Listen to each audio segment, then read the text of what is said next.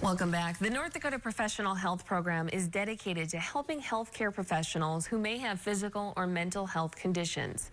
We got to speak with board president Dr. Julie Blem, who bravely shares her personal story for being involved with Ndphp. Thank you so much. I really am honored to get to talk with you. Dr. Julie Blem, you are the board president for Ndphp. If you could just go ahead and start out by just explaining how you came to be involved with the North Dakota Professional Health Program. I became involved in part because Barry March, who was one of the first kind of founders of the organization and helped get it going, asked me if I would be interested in being on the board. I thought it was very important, in part because my husband, who was a pediatrician, killed himself 9 years ago. And the issues with the stigma of mental health and addiction and kind of all that area for physicians is still rather incredible. And so I thought it was a very important organization that had very important goals. What has it been like to be able to, I guess, share your personal tragedy with, I believe you talked to med students, right? Yes, that has been very rewarding personally for me because I think it's very important. I do those presentations for both medical students and residents, and in general, physicians are sometimes present. And I do them along with Dr. Rob Olson, who's a psychiatrist at Sanford and Fargo. And we both feel this is an extremely important area because there are a lot of stressors in medicine. And for full-time practicing physicians or part-time, there's a lot of stressors. But for medical students and residents, I think the stress is even more because they're trying so hard to prove themselves and do a good job and keep up with everything. So we think it's very important to start early discussing these issues and making certain that they know there's help and that they can find help and talk to others about these issues.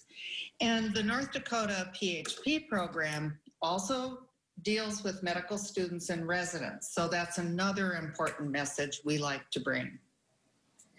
You know, and this message applies all the time, but especially this year, the year of 2020, which just the challenges, you know, I'm sure we'll go back and study all of the long-term results issues that have come out of this year. But what's it been like this year trying to get that message across, especially when so many medical professionals are facing challenges? Well, it's been a bit more difficult, in part because we don't think this message is best over Zoom. We think it's better in person, we get more discussion.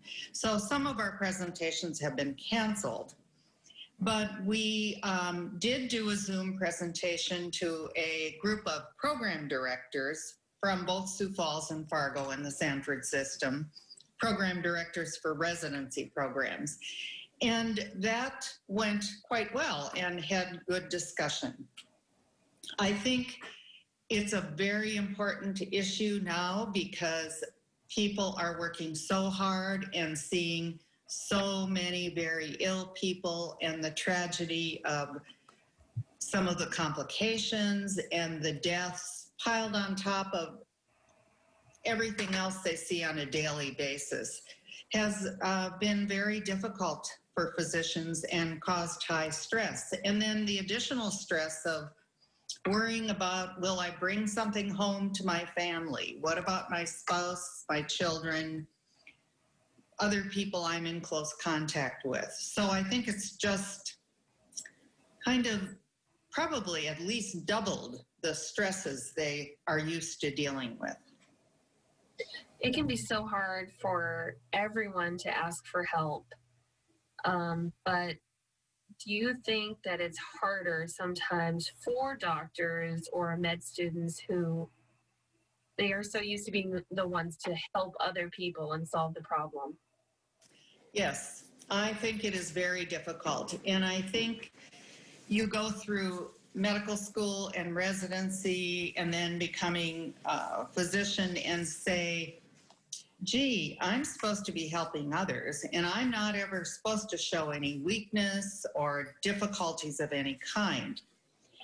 And you look at that, and I sometimes wonder, how did we ever get to this point? Because everybody has issues in their life. Everybody deals with problems. And, but I do think there's this sense that they should be able to take care of everything themselves.